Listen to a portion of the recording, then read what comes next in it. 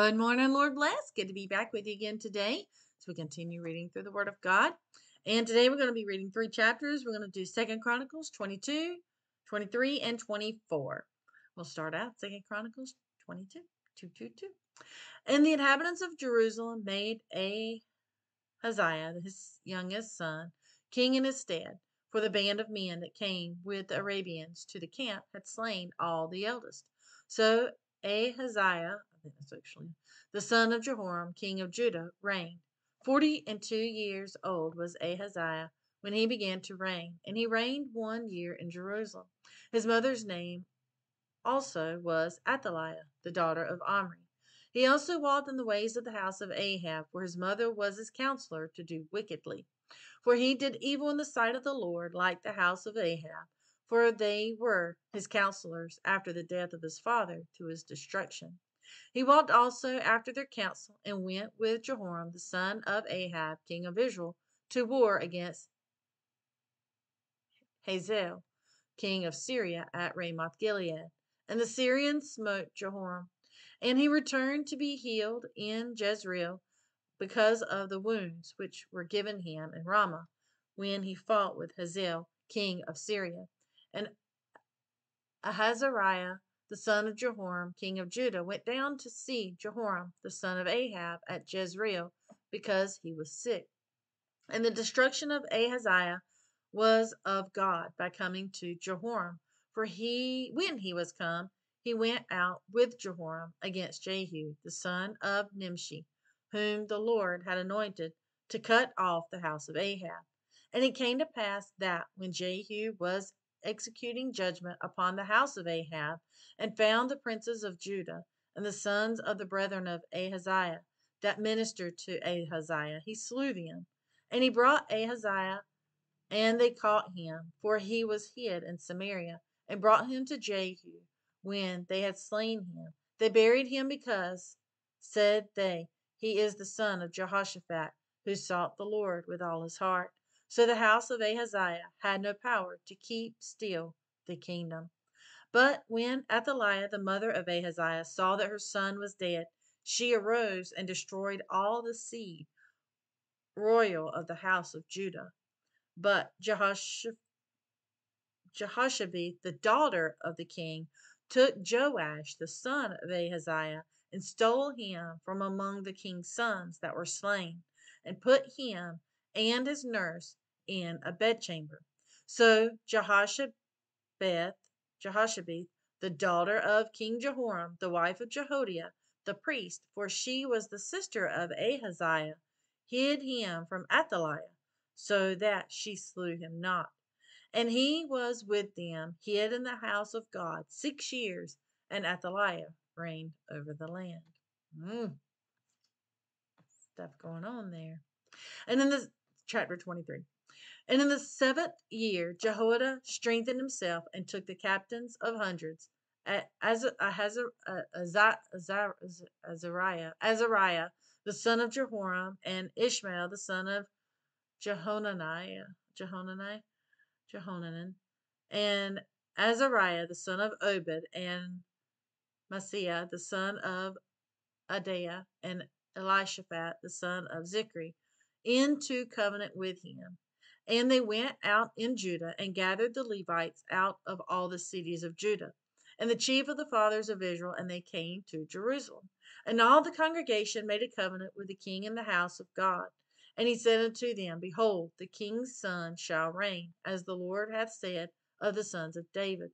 This is the thing that ye shall do. A third part of you, entering on the Sabbath, of the priests and of the Levites, shall be porters of the doors, and a third part shall be at the king's house, and a third part at the gate of the foundation. And all the people shall be in the courts of the house of the Lord. But let none come into the house of the Lord, save the priest and they that minister of the Levites. They shall go in, for they are holy. But all the people shall keep the watch of the Lord. And the Levites shall compass the king round about, every man with his weapons in his hand. And whosoever else cometh into the house, he shall be put to death. But be ye with the king when he cometh in, and when he goeth out. So the Levites and all Judah did according to all things that Jehoiada the priest had commanded, and took every man his men that were to come in on the Sabbath with them that were to go out on the Sabbath. For Jehoiada the priest dismissed not the courses. Moreover, Jehoiada the priest delivered to the captains of hundreds spears and bucklers and shields that had been King David's, which were in the house of God. And he set all the people, every man having his weapon in his hand, from the right side of the temple to the left side of the temple, along by the altar in the temple, by the king round about. Then they brought out the king's son and put upon him the crown, and gave him the testimony, and made him king. And Jehoiada and his sons anointed him, and said, God save the king. Now when Athaliah heard the noise of the people running and praising the king, she came to the people into the house of the Lord. And she looked, and behold, the king stood at his pillar at the entering in, and the princes and the trumpets by the king. And all the people of the land rejoiced and sounded with trumpets, also the singers with the instruments of music, and such as taught to sing praise. Then Athaliah rent her clothes and said, Treason, treason. Then Jehoiada the priest brought out the captains of hundreds that were set over the host, and said unto them, Have her forth of the ranges, and whoso followeth her, let him be slain with the sword. For the priests say, Slay her not in the house of the Lord. So they laid hands on her, and when she was come to the entering of the horse gate by the king's house, they slew her there. And Jehoiada made a covenant between him and between all the people and between the king, that they should be the Lord's people. Then all the people went to the house of Baal and brake it down, and brake his altars and his images in pieces, and slew Mattan the priest of Baal before the altars. Also Jehoiada appointed the officers of the house of the Lord by the hand of the priests of the Levites, whom David had distributed in the house of the Lord, to offer the burnt offerings of the Lord, as it is written in the law of Moses, with rejoicing and with singing, as it was ordained with David. And he set the porters at the gates of the house of the Lord, that none which was unclean in anything should enter in. And he took captains of hundreds, and the nobles, and the governors of the people, and all the people of the land, and brought down the king from the house of the Lord. And they came through the high gate into the king's house, and set the king upon the throne of the kingdom. And all the people of the land rejoiced, and the city was quiet, after that they had slain Athaliah with the sword. 2 Chronicles chapter 24. Joash was 7 years old when he began to reign. He reigned 40 years in Jerusalem. His mother's name also was Zibiah of Beersheba. And Joash did that which was right in the sight of the Lord all the days of Jehoiada the priest. And Jehoiada took for him 2 wives, and he begat sons and daughters. And it came to pass after this that Joash was minded to repair the house of the Lord. And he gathered together the priests and the Levites, and said to them, Go out unto the cities of Judah, and gather of all Israel money to repair the house of your God from year to year, and see that ye hasten the matter. Howbeit the Levites hastened it not.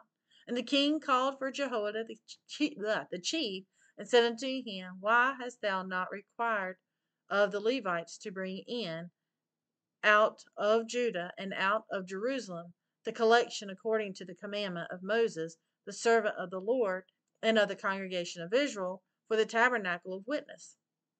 For the sons of Athaliah, that wicked woman, had broken up the house of the Lord, the house of God, and also all the dedicated things of the house of the Lord did they bestow upon Balaam. And at the king's commandment they made a chest, and set it without at the gate of the house of the Lord. And they made a proclamation through Judah and Jerusalem to bring in to the Lord the collection that Moses, the servant of God, laid upon Israel in the wilderness. And all the princes and all the people rejoiced, and brought in and cast into the chest until they had made an end. Now it came to pass that at what time the chest was brought unto the king's office by the hand of the Levites, And when they saw that there was much money, the king's scribes and the high priest officer came and emptied the chest, and took it and carried it to his place again. Thus they did day by day, and gathered money in abundance. And the king and Jehoiada gave it to such as did the work of the service of the house of the Lord, and hired masons and carpenters to repair the house of the Lord, and also such as wrought iron and brass to mend the house of the Lord. So the workmen wrought, and the work was perfected by them, and they set the house of God in a state and strengthened it. And when they had finished it, they brought the rest of the money before the king and Jehoiada, whereof were made vessels for the house of the Lord, even vessels to minister and to offer withal, and spoons and vessels of gold and silver.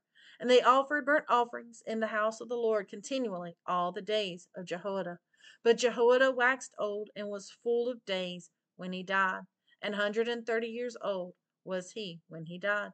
And they buried him in the city of David among the kings, because he had done good in Israel, both toward God and toward his house. Now after the death of Jehoiada came the princes of Judah, and made obeisance to the king. Then the king hearkened unto them. And they left the house of the Lord God of their fathers, and served groves and idols, and wrath came upon Judah and Jerusalem for their trespass. And he sent prophets to them, to bring them again unto the Lord. And they testified against them, but they would not give ear. And the Spirit of God came upon Zechariah the son of Jehoiada the priest, which stood above the people, and said unto them, Thus saith God, why transgress ye the commandments of the Lord, that ye cannot prosper? Because ye have forsaken the Lord, he hath also forsaken you. And they conspired against him, and stoned him with stones at the commandment of the king in the court of the house of the Lord. Thus Joash the king remembered not the kindness which Jehoiada his father had done to him, but slew his son.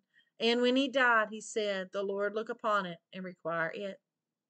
And it came to pass at the end of the year, that the host of Syria came up against him. And they came to Judah and Jerusalem, and destroyed all the princes of the people from among the people, and sent all the spoil of them unto the king of Damascus. For the army of the Syrians came with a small company of men, and the Lord delivered a very great host into their hand, because they had forsaken the Lord God of their fathers. So they executed judgment against Joash, and when they were departed from him, for they left him in great diseases, his own servants conspired against him for the blood of the sons of Jehoiada the priest, and slew him on his bed, and he died, and they buried him in the city of David. But they buried him not in the sepulchres of the kings. And these are they that conspired against him: Zabad the son of Shemeath, an Ammonitess, and Jehoshabeath the son of Shimrith, a Moabitess. Now concerning his sons, and the greatness of the burdens laid upon him, and the repairing of the house of God, behold, they are written in the story of the book of the kings. And Amaziah his son reigned in his stead. Amen. Praise the Lord for the word of God, and the direction and history that he has passed on to us to give us for our knowledge, for our learning. And amen. Keep on this journey, and look forward to continue reading through the word of God with you. Join you tomorrow. Like, share, comment, ask questions. Encourage somebody else on this journey. See you tomorrow, Lord willing. Lord bless. Bye.